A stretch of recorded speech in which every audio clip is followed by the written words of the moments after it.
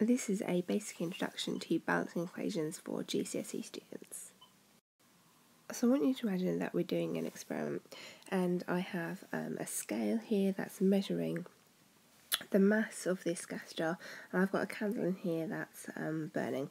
Now I want you to slightly suspend belief that this candle is going to keep burning until the candle runs out, and that there's going to be enough oxygen in there for that to happen.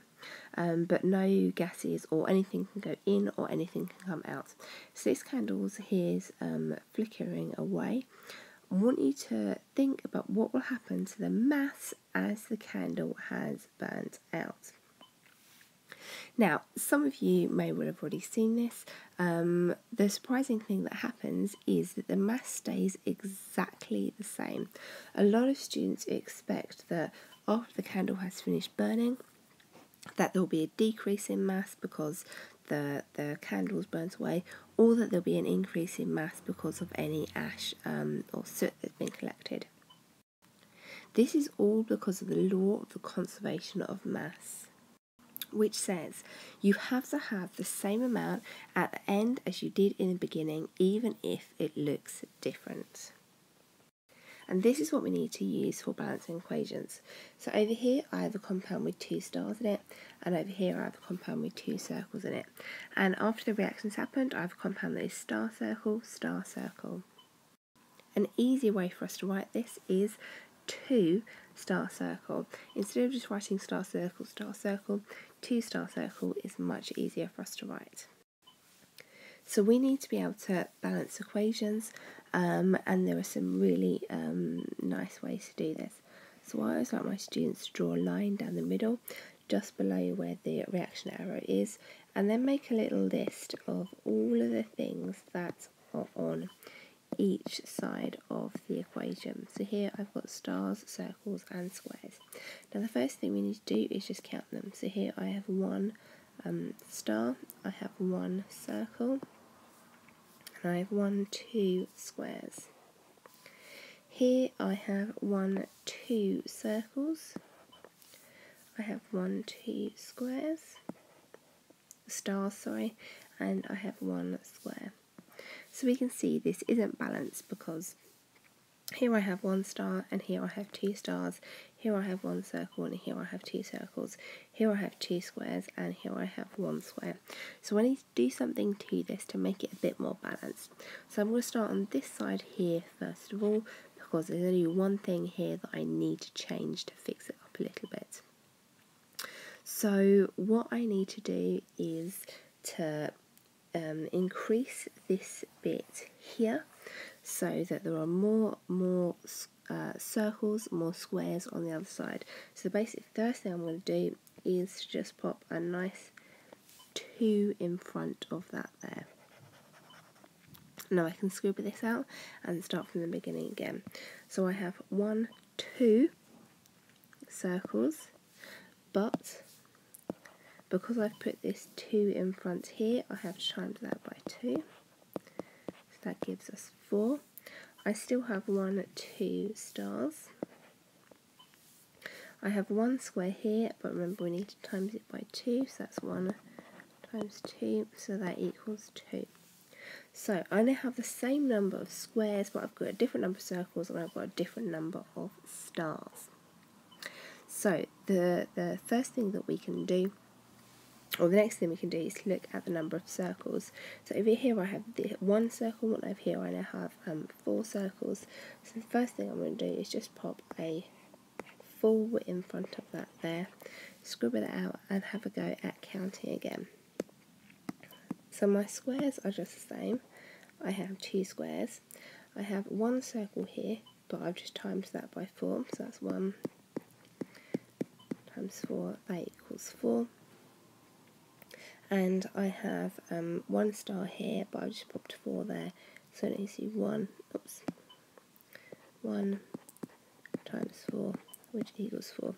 So you can see now we're getting close. We've got the same number of squares, we've got the same number of circles, but we've got a different number of stars. So I've got 4 stars over this side, and I've got 2 stars over this side. Somehow I need to turn this 2 into a 4. And the easiest way for me to do that is just pop a 2 in front of there.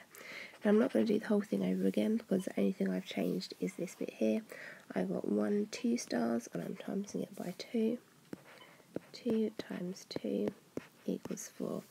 So we can see, and I have 4 stars on this side, 4 stars on this side, 4 circles on this side, 4 circles on this side, 2 squares on this side, 2 squares on this side. It takes a little bit of trial and error to get to do, but once you get used to it, you'll find them nice and easy.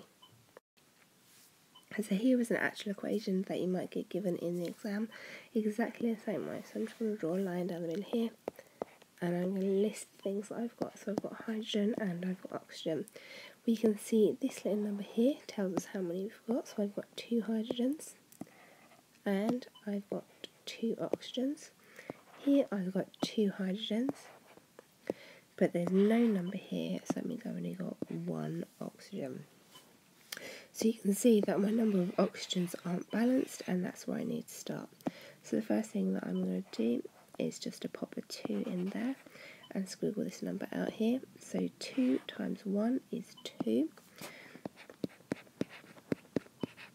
So that means my oxygens are balanced. I have a 2 here and I have a 2 here, so that means I have 2 times 2 equals 4 for my hydrogens. So I can see my oxygens are balanced, but I have 2 hydrogens here and 4 hydrogens here, so I need to balance, increase this number of hydrogens here. So I'm just going to pop a 2 in front of there, scribble this out, still the same number of oxygens, that's still 2. Here I have 2 hydrogens and 2 in front, so that is 2 times 2 equals 4. So on this side I have 4 hydrogens, and this side I have 4 hydrogen that's balanced. Here I have 2 oxygens, and here I have 2 oxygens, so that's balanced as well. So here we have nitrogen and hydrogen being turned into ammonia. We treat this in exactly the same way, draw a line straight down the middle, nitrogen, hydrogen, nitrogen, hydrogen. So this little number here tells me that I have 2 nitrogens. This little number here tells me that I have 2 hydrogens. No number here, so that means I only have 1 nitrogen. But a 3 here tells me I have 3 hydrogens. So we can see that everything is unbalanced here. In this situation, you can just do a little bit of trial and error. So the first thing that I'm going to try is just popping a 2 in there, counting again, and see what happens. So no number here means I've got 1 of them and a 2. So 1 times 2 equals 2. Here I have 3 times 2. 3 times 2 equals 6. So now we can see that the nitrogens are balanced. We've got 2 and we've got 2, but we've got 3 hydrogens and we've got 6 hydrogens over this side. So I need to do something to the hydrogens over this side to increase them, and I want to get from 2 up to 6. The easiest way to get from 2 up to 6 by multiplying is to pop a 3 in front of there. So I have 2 hydrogens, I have 3 lots of them, so that is 2 times 3 equals 6.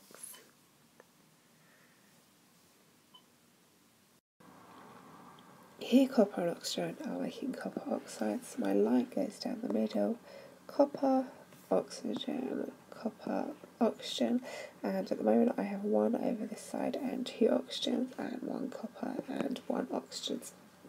So the first thing I'm going to do is look at my oxygens. I need to increase the number of oxygens over this side, so I'm just going to pop a 2 in front of there, cross those out and look at it again. So I've got 2 coppers, I've got 2 oxygens. My oxygens are now balanced, but my coppers are unbalanced, and I think the easy thing for me to do is to put a 2 in front of there, like that, and everything, let me just check that properly, is now balanced. Sodium and chlorine here being turned into sodium chloride.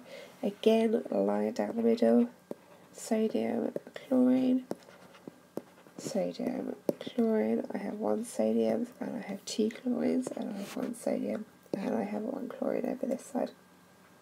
So my chlorines are balanced. What I'm going to do is pop a 2 in front of there to try and fix that. And I have 2 sodiums and 2 chlorines. Now my chlorines are balanced, but my sodiums are unbalanced. So I can just put a 2 in front of there. That makes 2 there and 2 there, and everything is nicely balanced. Slightly more complicated one for us to finish on here. We have sodium and water being turned to sodium hydroxide and hydrogen. This is a great reaction. If you haven't seen it, go and check out my video on that. It's really pretty, really good to look at. It's a bit more complicated because we've got 3 things going on. We've got sodium, we've got hydrogen, we've got oxygen. We've got 1 sodium, we've got 2 hydrogens, and we've got 1 oxygen. We've got 1 sodium, we've got 3 hydrogens, and we've got 1 oxygen. I really don't like having odd numbers. I like to try and make things nice and even.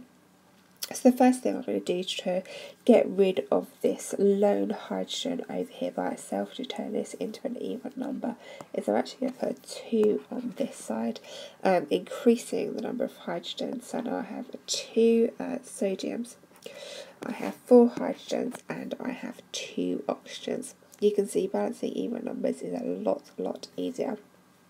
So looking at these hydrogens now, I've got 2 on this side, I've got 4 on this side, and I've got a nice little 2 there. So I can just pop a 2 in front of that. I still have my 1 sodium, but I have 4 hydrogens and I have 2 oxygens. So now you can see that my hydrogens and my oxygens are balanced. The last thing I need to do is to balance my sodiums by putting a 2 in front of there. Now, just as a last little tip, this is only going to work for the easy equations, so we're talking C1, and then the ones towards the beginning of the paper in C1. But if you really can't work it out, if you've tried and tried, you might have noticed from this video that the answer is generally 2. If you promise me you can't work it out, you have tried, just write down 2. Don't leave any gaps. And what they'll do in the exam is they'll generally give you some little dots for you to fill in the answer so that you don't have to go around working out which bits need to be balanced. Only put in answers in the spaces where there are dots. Do not try and squeeze something in there because it won't work. Thanks for watching. I really hope this is helpful. Subscribe so you don't miss any of my new videos. Share to help your friends get better grades. Any comments, corrections, questions or requests down below please.